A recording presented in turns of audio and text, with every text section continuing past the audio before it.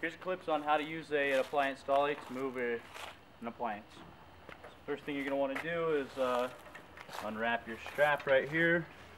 Go ahead and I got you. Wrap it all the way around.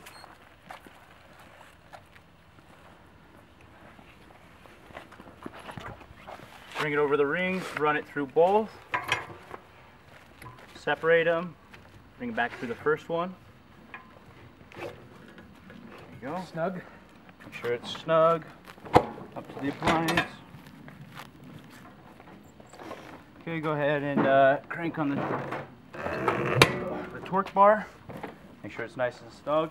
You're going to want 2 people for this. Make sure to communicate and have 1 foot right back here on this bar as you're leaning it back so that the dolly doesn't slip out from under you and smash the person in front of you, okay? Alright, here we go.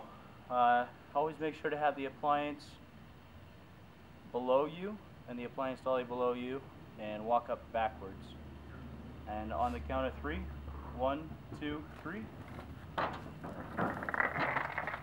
Okay, once you get the weight balanced, make sure to line up to the ramp, a little bit over to the right.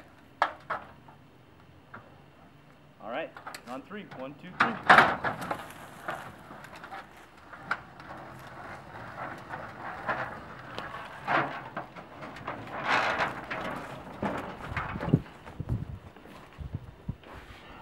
Go ahead and bring it on up.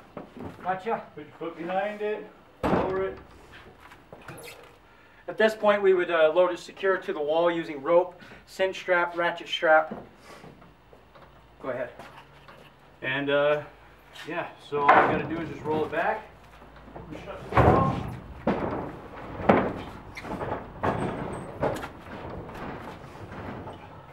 There you go. There you have it.